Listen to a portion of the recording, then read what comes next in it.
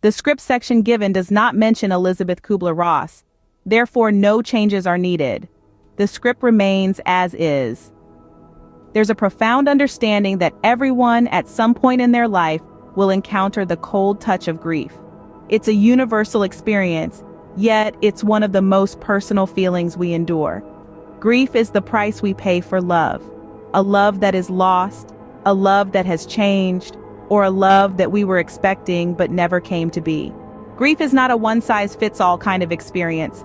It varies from person to person, from loss to loss. It's as unique as the relationship that was lost. It can be a roller coaster with ups and downs, or it can be a slow, steady journey through a tunnel with no visible end. Understanding grief is essential to cope with it. It's not just about sadness or depression. It's about loneliness, anger, guilt, fear, and even relief. These feelings are all part of the grieving process. They're not wrong or right, they're just there. Coping with grief is not about forgetting or moving on. It's about learning to live with the loss, integrating it into your life while still honoring the memory of the loved one. There are different coping mechanisms that can aid this journey.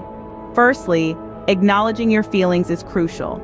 Give yourself permission to feel whatever you're feeling without judgment or guilt. There's no right way to grieve. Secondly, seeking support can be highly beneficial. Reaching out to loved ones, joining a support group, or seeking professional help can provide a safe space to express your feelings and share your experiences. Thirdly, taking care of your physical health is often overlooked during times of grief. Regular exercise, a balanced diet, and adequate sleep can help manage the physical symptoms of grief. Lastly, finding a way to honor your loved one can provide comfort. This could be through writing, creating art, planting a tree, or even just sharing stories about them. Remember, grief is a testament to the love that was there. It's okay to grieve, it's okay to feel, and it's okay to seek help.